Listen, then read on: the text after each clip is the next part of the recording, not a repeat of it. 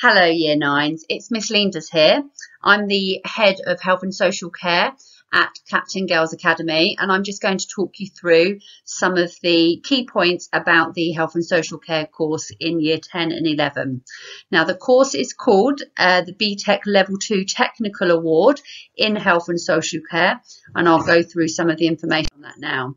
So the qualification content, it's equivalent to a GCSE and it's taught over a 2-year programme, so from Year 10 and Year 11. You will have the opportunity to learn about both healthcare and social care services and the jobs involved in those different settings, and looking at how you work with people with service users in those settings. You'll delve into the changes that happen during a lifetime. We look at life stages in the first unit, and you gain an understanding about the impact of life events such as starting school or divorce, getting a job, bereavement, lots of different life events. There are 3 units that you do. They are 3 compulsory units. These are Component or Unit 1 on Human Lifespan Development. That's a coursework unit. Component Unit 2, Service and Values in Health and Social Care. You do that in Year 10 as well. That is a coursework unit, and you do a practical assessment of a role play. And the third and final unit you do in Year 11 is an exam on health and well-being, and it's what's called a synoptic unit. So it uses information you've learnt from Unit 1 and 2, and you would do an exam in the February and with a resit opportunity in the May.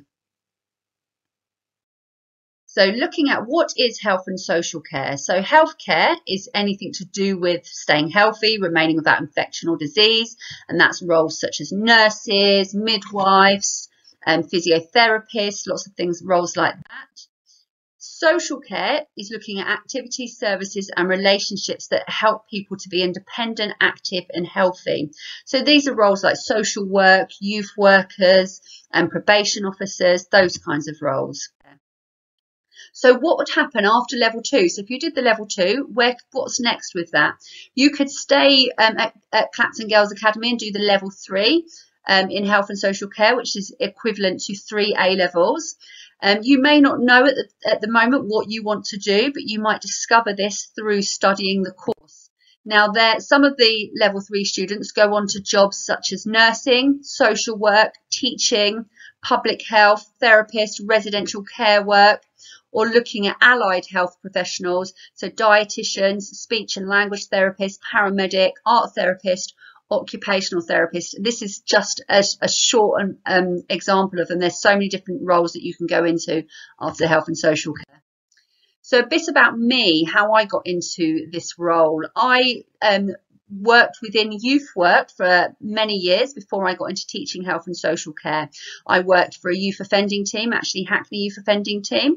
I worked with children in care in a children's home in Hackney, and I was also an advocate for young people in care. So helped to make sure that young people in care had their rights met and their wishes and feelings heard.